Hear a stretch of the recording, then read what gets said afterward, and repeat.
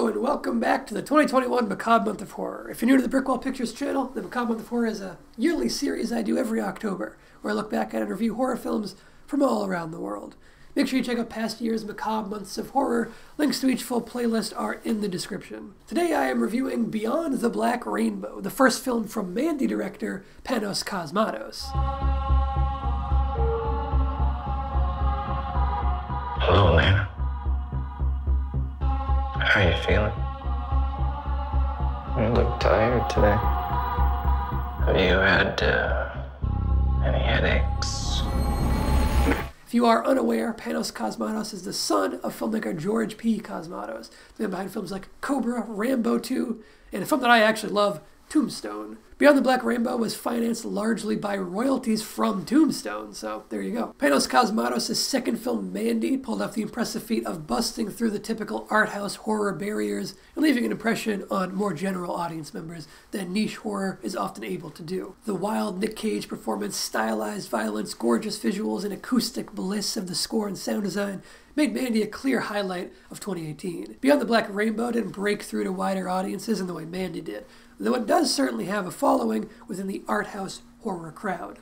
If you loved Mandy, there's an extremely high chance that you'll at least like, if not flat out love, Beyond the Black Rainbow too. The two films are quite similar aesthetically speaking, and it's easy to view Mandy as the refined version of Beyond the Black Rainbow, which is made for about 1/6 the budget of Mandy.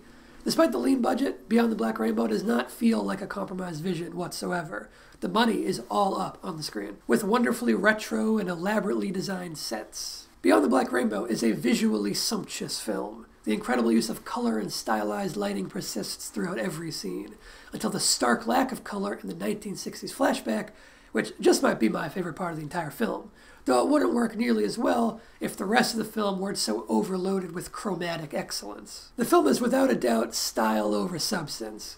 Now, I don't necessarily mean that as a strike against the film, though for some it certainly will be. For others, this may be an exception to the rule that being style over substance is a bad thing. I sort of have a foot in each camp. I would also say the same label applies to Mandy for the record. They're both supremely stylish films that are really more about the experience than they are about the narrative. Beyond the Black Rainbow has very little plot, even less plot than Mandy, which is also kind of light on the narrative side. There are stretches where Beyond the Black Rainbow feels more like a long music video or a highly produced visual collage rather than a traditional film. If you were to break the film up into individual images, it would make for a wonderful art gallery on its own. The issue is with the connective tissue between these stunning images. It's so slight. I love the visual aesthetic, but personally, I could use a little more plot to hang all of this stylish dressing on. The wonderfully retro sound design and score, paired with the non-stop stunning visuals, ensures that the film is at least a feast for the eyes and ears. What's missing is a compelling purpose behind these striking images. You'll notice I didn't give any kind of overview to the story of the film, and that's because there's so little to it. You could spoil everything that happens in Beyond the Black Rainbow, plot-wise, in a single sentence. The only thing I'll say about the moment-to-moment plot is that the ending is awful. It's a complete deflation from all of the languid build-up rather than a worthy payoff. It's a decidedly slow film that lingers on the meticulously crafted visuals and asks the viewer to soak in its atmosphere and mood.